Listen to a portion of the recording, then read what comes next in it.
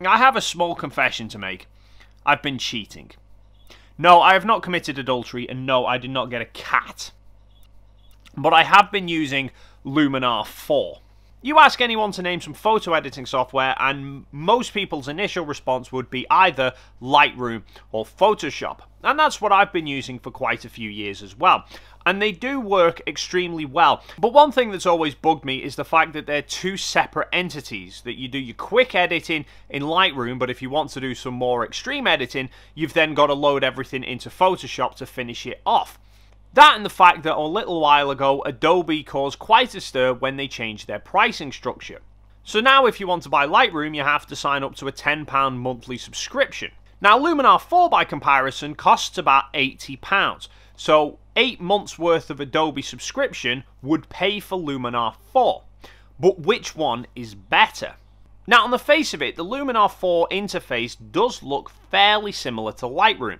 You've got all of your editing tabs up the side, you've got a bunch of presets along the bottom which you can toggle on and off, and then you've got all of your photos imported down the side. In the editing tabs, you'll find pretty much all the same changes that you can make in Lightroom. Your exposure, your contrast, your highlights, your shadows, your blacks, your whites, your color tones, your saturation, your luminance, etc, etc.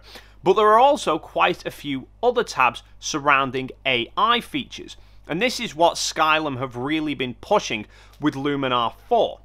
Now what the AI is supposed to do is when you make changes with a slider, it looks over your scene and targets specific areas that those changes should affect. For example, the AI structure is very similar in principle to clarity in Lightroom. However, I find when you ramp up clarity, it can get really overpowering quite quickly and it seems to target absolutely everything. With the AI structure, however, it seems to do a better job of defining edges and bringing out punch without destroying the smaller details in the process.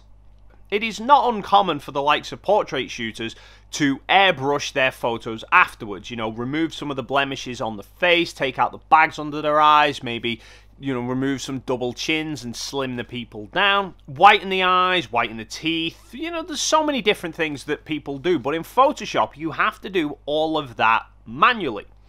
Luminar 4, however, has its own section dedicated entirely to portrait enhancers. If you change some of the portrait settings, then the software uses the AI to look for faces within the frame and start making those changes. And they do work extremely well. And if you keep the changes rather modest, then the effects do look quite flattering. Just don't go too overboard. The only thing I did notice is that the software doesn't always recognize if there's more than one person in the scene. I tried it on some couple shots and found that the software would pick the most prominent face and only edit that one. So it might not work for group photos, but for individual shots it does do a really good job. But in all honesty, I'm not a really big portrait shooter. I was personally more interested in the landscape tool. You've got a golden hour which relights the scene to more warmer sunset shots. There's also a sun rays tab which I was quite impressed with, so you can drag and drop a starburst onto there, but as you move it around the scene, it recognizes if you're having your sunburst kind of half sticking out behind an object. So if you've got it coming out from behind a building, the sun rays wouldn't fall out in an even pattern, so it tries to mimic more of a real life. But the biggest tool that I was most drawn to is the sky replacement tool. And this is exactly what it sounds like. It's a tool that allows you to change the sky in a landscape photo.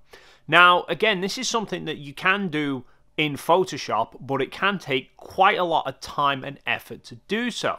With Luminar, however, it's a simple case of clicking a drop-down box to select which sky you want to put in, or you can load your own custom sky in there. And then once you've selected the sky you want, you can make alterations to it to get it to blend better into your images. And it is a very powerful, useful tool for taking what would be regularly quite mundane landscape photos and being able to just pack that extra bit of punch in there. What I particularly like about this tool is the fact that it allows you to relight the scene after you've dropped a new sky in. So if you have an original image that's got quite cold colours and then you drop in a very warm looking sky such as a sunset, it's going to be blindingly obvious that the two images aren't meant to be together. But with the relighting tool, it warms up the original image to better match the sky. But the problem with doing such drastic changes is that it can be glaringly obvious that it's a faked composite image. So to try this out, I did some blind tests not long after I got Luminar 4. I re-edited some of my older images and reposted them to Instagram, but I made no mention that they were old images or that I'd done such major changes to them, just to see if anyone actually noticed.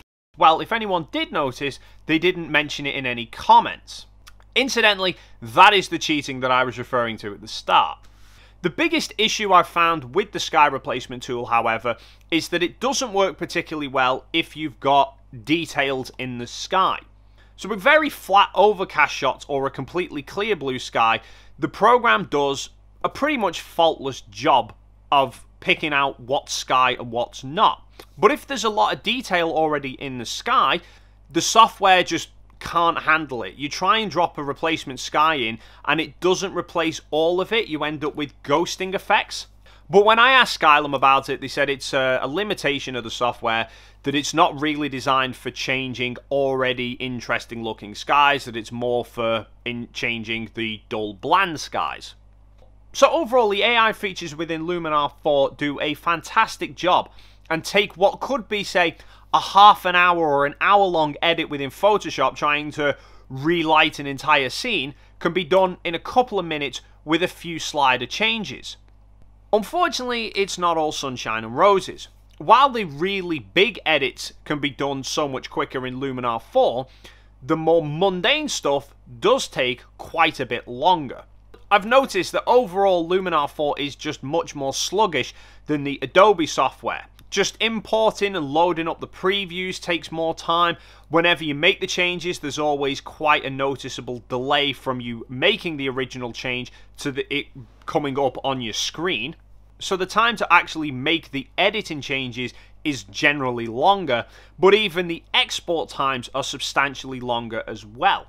I tried to do as close to direct comparisons for these tests as I could, but obviously the feature sets within Luminar are different to Lightroom. But I took a test image and I did some basic tweaks, changed the contrast, added a little bit of clarity, adjusted the color temperature slightly, and ran an export test. Lightroom was able to export a finished image in about 3.5 seconds. From me clicking export to the loading bar finished and me being able to start on the next image was less than 4 seconds, whereas Luminar 4 took 15 seconds. But even with no edits at all, I just imported a raw file and then exported it straight back out as a JPEG, and Lightroom is able to do it in a little over 2 seconds, whereas Luminar took over 9. Now for the odd edit, a couple of seconds extra here and there isn't going to make much of a difference. But if you are someone who is editing a big project of a few hundred images, and every image is just a few edits of changing the contrast and the exposure, just the basics tabs, and trying to export all of those images, then the difference is going to be extremely noticeable. Now all of that is just software optimization, but there are a few other little aspects about the usability that I hope they iron out as well. First is that you have the ability to look back through your old projects. All of the imported libraries are still accessible, much like in Lightroom.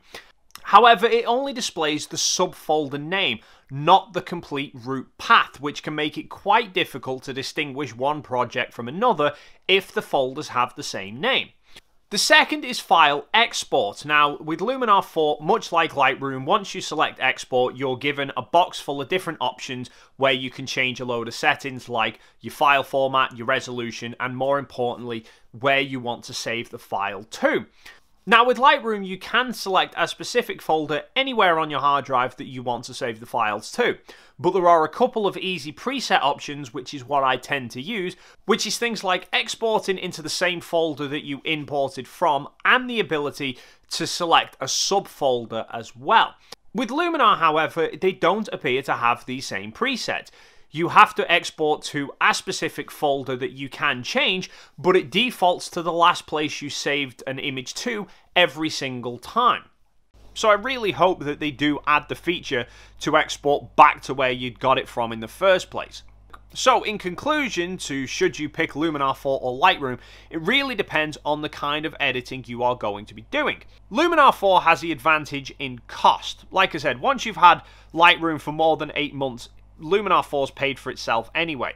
If you're doing the big drastic changes to an image where all the AI features come into play, then the overall editing time with Luminar 4 is certainly quicker. But if you're only doing occasional edits, then that extra processing time probably doesn't offset and justify the additional cost of Lightroom. But if you are editing a lot of images regularly, then at least against the current Luminar 4 version, I would say Lightroom is definitely the better way to go, because what you would spend in additional cost buying Lightroom, you are going to save in time waiting for the thing.